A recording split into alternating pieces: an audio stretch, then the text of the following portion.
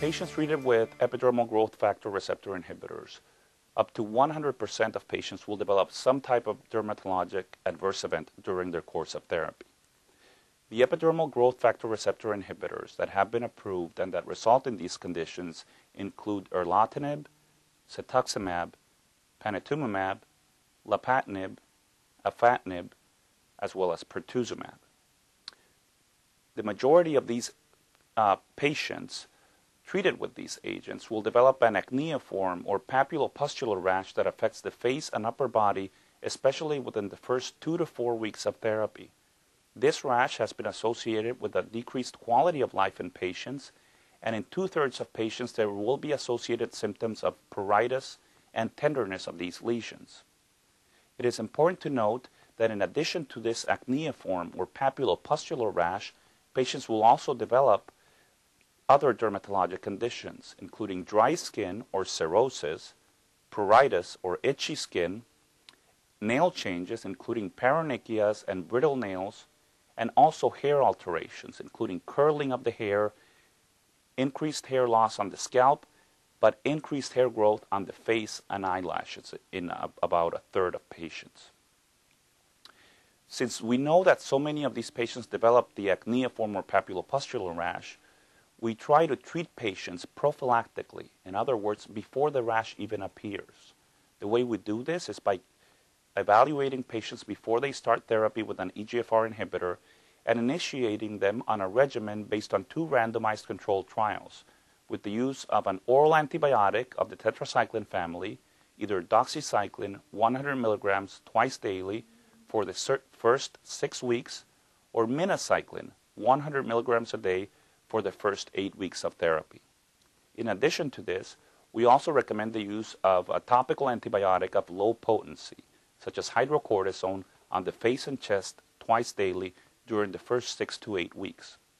By doing so, data has shown that we are able to reduce the incidence of dermatologic toxicities of grade 2 or worse in severity by more than 50%, reducing them in patients that are treated with placebo or best supportive care 60% to about 30% in terms of grade 2 or worse skin toxicities. Regarding clinical trials in the management of acneiform rash through EGFR inhibitors, there are many current strategies that are being developed. We are currently initiating a trial using topical dapsone for the prevention of rash through EGFR inhibitors. There are other trials using vitamin K in the prevention of EGFR inhibitor-induced acneiform rash. Other studies conducted in Europe are testing other types of oral antibiotics because patients may sometimes be intolerant to tetracycline antibiotics. And also, there are other trials which are investigating retinoids, such as isotretinoin, in the prevention of acneiform rash to EGFR inhibitors. So it is still very early to say, but I am confident that in many of these instances, these interventions will be effective in mitigating this rash to a significant point. Although we do know now that treating rash prophylactically is the key factor that one must take into consideration. So treating the rash even before it appears, since we know that over 80 to 90% of patients develop rash, especially with erlotinib, afatinib, and the monoclonal antibodies cetuximab and panitumumab. It is important to keep in mind that only about 8% of patients that develop dermatologic adverse events are referred to a dermatologist. And also survey data has shown that about 2/3 of oncologists will dose modify EGFR inhibitors because of rash alone, and up to 1/3 of oncologists have to stop EGFR inhibitors because of the rash alone. So there is still a lot of room for improvement in oncologists' practices to better mitigate the acneiform rash to EGFR inhibitors. So how to do so? It is important to keep in mind, again, that prophylactic treatment with oral antibiotics and topical steroids during the first 6 to 8 weeks of EGFR inhibitor therapy is the best way to mitigate the rash and to maintain patients on therapy. Here at Memorial Sloan-Kettering, we see patients frequently every 2 weeks when they develop the acneiform rash. We are also experienced in topical corticosteroids that need to be utilized for these patients.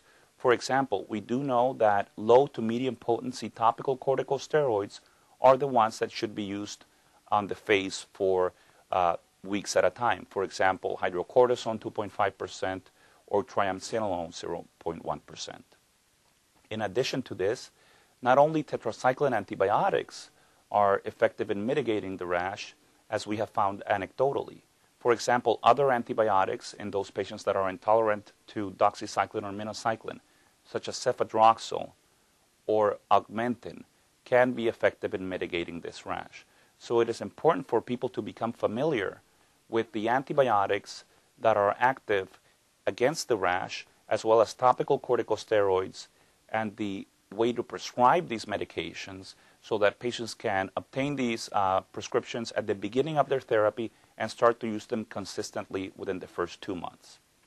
Also, it is very important that during the first month of therapy with EGFR inhibitors, patients are followed either by a clinic visit at about 2 weeks or with a phone call, because this is a time when most of the patients will develop dermatologic toxicities, especially the acneiform rash, which is the most important toxicity during the first month of therapy with these agents.